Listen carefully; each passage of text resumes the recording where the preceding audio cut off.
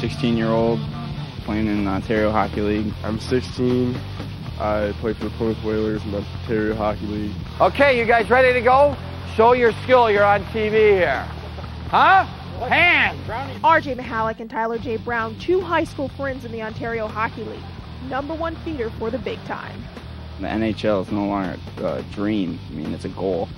I want you guys working on some skill stuff with Brian, okay? Well, they definitely have NHL potential. I didn't think, guys from Monroe, Michigan, make it to the NHL. My hope would be that he would achieve his goal and his dream to be an NHL player, of course. It's a goal, and I think I could be able to reach it, but I just still have to work hard. No! Tyler and RJ won several state and national titles along the way, including a national championship with Bell Tire last year. So they know what it takes to be tough. RJ suffered a broken arm during last year's playoffs, but refused to be sidelined. When he walked in the house with my rose pruning shears, saying he just cut off his cast, I knew he was serious about playing. I would say that he is tenacious and that he is an overcomer. You got a national championship ring right here. It looks pretty cool. They've got their eyes set on more jewelry, a championship ring like the one the Whalers won last year. They had their OHL championship rings. Kind of put my little national championship ring to shame. But whatever. You'll have one day, right? Yeah. There you go. Big goals, humble attitudes. For rookies, championship pursuits still means paying your dues.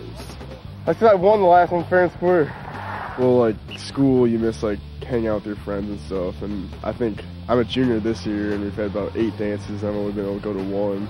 Loading the bus, unloading the bus, cleaning the bus. You just sit back and sometimes veterans will pick on you to just see what you're made of mentally. Oh, you gotta respect the vets.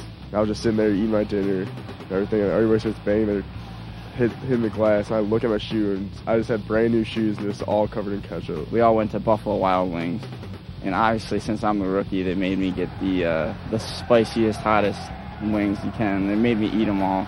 So what happens on the road? I want to know. What happens on the road stays on the road.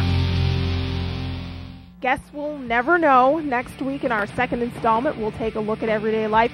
And let me tell you, they're pretty competitive off the ice, even when it comes to video games. I've decided that I will take him up on his offer. And although he might beat me terribly, I've got the guitar in my hand. Find out who wins next week.